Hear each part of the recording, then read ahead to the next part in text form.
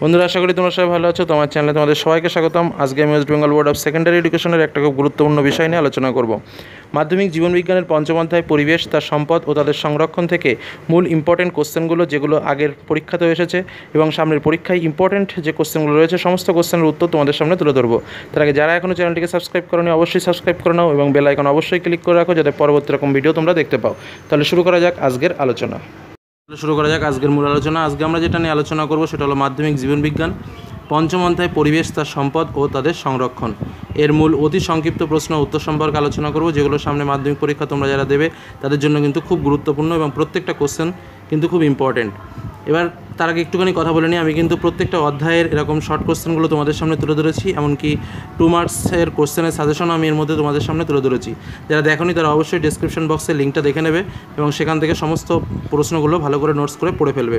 এবার আজকের যে প্রশ্নগুলো রয়েছে তার মূল ইম্পর্টেন্ট শর্ট কোশ্চেনগুলো তোমরা একটু দেখে নাও। দেখো, নাইট্রোমোনাস জীবাণুটি নাইট্রিফিকেশনে অংশগ্রহণ করে।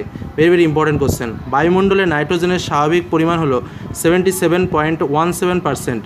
মাটির নাইট্রেটকে মুক্ত নাইট্রোজেনে পরিণত করে সিউডোমোনাস। কি বললাম? মাটির নাইট্রেটকে মুক্ত নাইট্রোজেনে পরিণত করে সিউডোমোনাস। নাইট্রোজেন স্থিতিকারী জীবাণুটা হলো অ্যানাবিনা। কি বললাম? অ্যানাবিনা। সিম্বগোত্রীয় উদ্ভিদের মূলে মিথজীবী রূপে বসবাসকারী নাইট্রোজেন সংবন্ধনকারী ব্যাকটেরিয়া হলো রাইজোবিয়াম। ভালো করে মনে রাখো, সিম্বগোত্রীয় উদ্ভিদের মূলে মিথজীবী রূপে বসবাসকারী নাইট্রোজেন সংবন্ধনকারী ব্যাকটেরিয়া হলো রাইজোবিয়াম। বায়ুর গ্যাসীয় নাইট্রোজেনের মাটিতে নাইট্রেট লবণে পরিণত হওয়াকে বলে নাইট্রিফিকেশন। বা নাইট্রিফিকেশন কি? বায়ুর গ্যাসীয় নাইট্রোজেনের মাটিতে নাইট্রেট লবণে পরিণত হওয়াকে বলে নাইট্রিফিকেশন। নাইট্রোজেন চক্রে অ্যামোনিয়াম আয়ন ভেঙে নাইট্রেটে পরিণত করে নাইট্রোসোমোনাস। তাহলে কি? নাইট্রোজেন চক্রে অ্যামোনিয়াম আয়ন ভেঙে নাইট্রেটে পরিণত করে নাইট্রোসোমোনাস। ভালো করে মাথায় রাখবে। অ্যামোনিফিকেশনে সাহায্যকারী ব্যাকটেরিয়ার নাম হলো ব্যাসিলাস মাইকোডাইস। কি বললাম? অ্যামোনিফিকেশনে সাহায্যকারী ব্যাকটেরিয়ার নাম হলো ব্যাসিলাস মাইকোডাইস। ডিনাইট্রিফিকেশনে সাহায্যকারী ব্যাকটেরিয়ার নাম হলো সিউডোমোনাস এসপি। সিউডোমোনাস এসপি বানানটা একটু ভালো করে দেখবে PSEUDOMONAS, সিউডোমোনাস এসপি। অ্যামোনিফিকেশন ও নাইট্রিফিকেশন পদ্ধতির মাধ্যমে জীবদেহ থেকে পরিবেশের নাইট্রোজেনের মুক্তি ঘটে। জীবদেহ থেকে পরিবেশের নাইট্রোজেনের মুক্তি কীভাবে ঘটে? অ্যামোনিফিকেশন ও নাইট্রিফিকেশন পদ্ধতির মাধ্যমে। পরের ইম্পর্টেন্ট কোশ্চেন দেখো, নাইট্রাস অক্সাইড এর প্রভাবে মাটির আম্লীকরণ ঘটে বা মাটি অম্লত্বর পরিমাণ বাড়ে বা আম্লীকরণ ঘটে। অ্যাসিড বৃষ্টিতে থাকে নাইট্রিক অ্যাসিড ও সালফিউরিক অ্যাসিড। অ্যাসিড বৃষ্টিতে কি থাকে? নাইট্রিক অ্যাসিড ও সালফিউরিক অ্যাসিড। জলাশয়ের পুষ্টি পদার্থের মাত্রা বৃদ্ধির কারণে শৈবালের বৃদ্ধি অত্যাধিক হওয়ার ঘটনাকে বলা হয় বায়োম্যাগনিফিকেশন। প্রশ্ন আসতে পারে, বায়োম্যাগনিফিকেশন কি?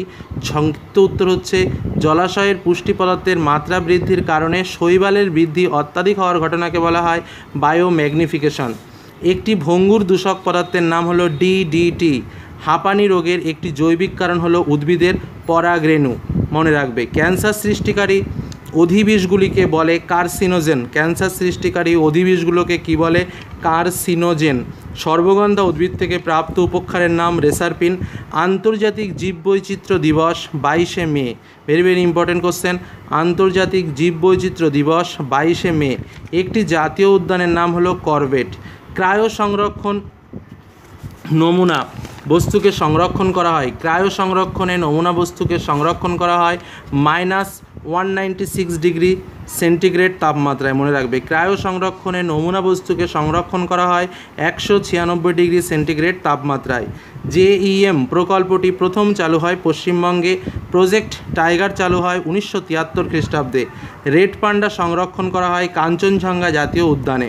রেড পান্ডা সংরক্ষণ করা হয় কাঞ্চনজঙ্ঘা জাতীয় উদ্যানে।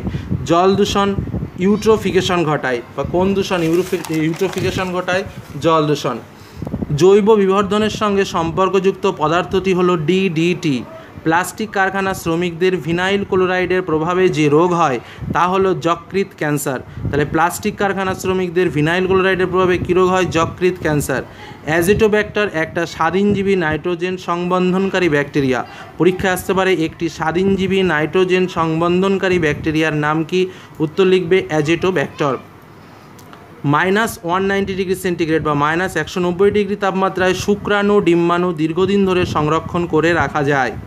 পশ্চিমবঙ্গে একটি গন্ডার সংরক্ষণ কেন্দ্রের নাম মানস। মধ্যপ্রদেশের কানহা জাতীয় উদ্যানে বাঘ সংরক্ষণ করা হয়।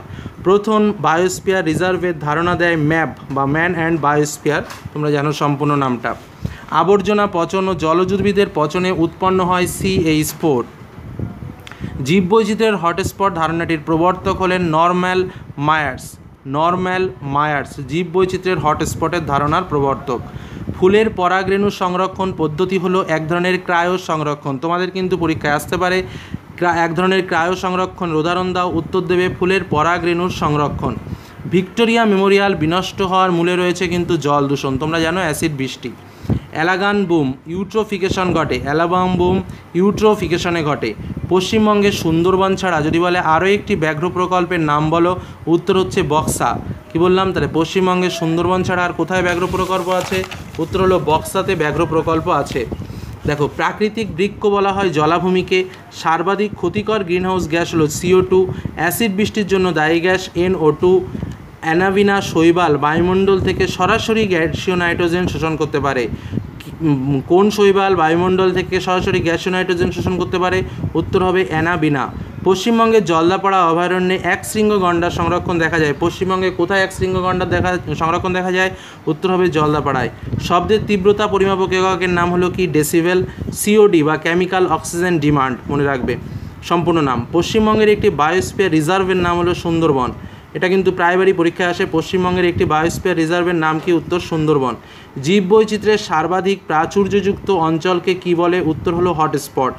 নাইট্রোজেন চক্রের মাধ্যমে নাইট্রোজেন পর্যায়ক্রমে আবর্তিত হয়। নাইট্রোজেন পর্যায়ক্রমে আবর্তিত হয় কোন চক্রের মাধ্যমে, নাইট্রোজেন চক্রের মাধ্যমে। একদম বেসিক কোশ্চেন। ভারতের একটি হটস্পটের উদাহরণ দাও, প্রশ্ন আসতে পারে, উত্তর লিখবে সুন্দাল্যান্ড। কি বললাম, সুন্দাল্যান্ড। WWF world wild life conservation fund, কি বললাম, world wild life conservation fund. DDT এর সম্পূর্ণ নাম ডাইক্লোরো ডাইফিনাইল ট্রাইক্লোরো ইথেন। বারবার দেখো, dichloro diphenyl trichloro ethane. In situ সংরক্ষণের উদাহরণ সংরক্ষিত বন জাতীয় উদ্যান। MCQ SAQতে আসতে পারে। জিন ব্যাংক কোন ধরনের সংরক্ষণ উদাহরণ, এটি হলো একটি ex situ সংরক্ষণের উদাহরণ। মূল ইম্পর্টেন্ট কোশ্চেনগুলো আমি তোমাদের সামনে তুলে ধরলাম। আশা করি তোমরা প্রত্যেকটা জিনিস বুঝতে পেরেছো এবং এই জিনিসগুলো খুব ভালো করে পড়ো, তাহলে সামনে মাধ্যমিক পরীক্ষায় তোমরা এখান থেকে প্রশ্ন কিন্তু পাবেই। যাই হোক, আলোচনাটি আশা করি তোমাদের ভালো লেগেছে, তাহলে লাইক করো, বন্ধুদের সঙ্গে শেয়ার করো। যারা চ্যানেলে নতুন অবশ্যই সাবস্ক্রাইব করে রাখো, কারণ এরকম আরও গুরুত্বপূর্ণ ভিডিওগুলো তোমরা ক্রমত দেখতে পাবে। তাহলে এখানে শেষ করলাম, ধন্যবাদ।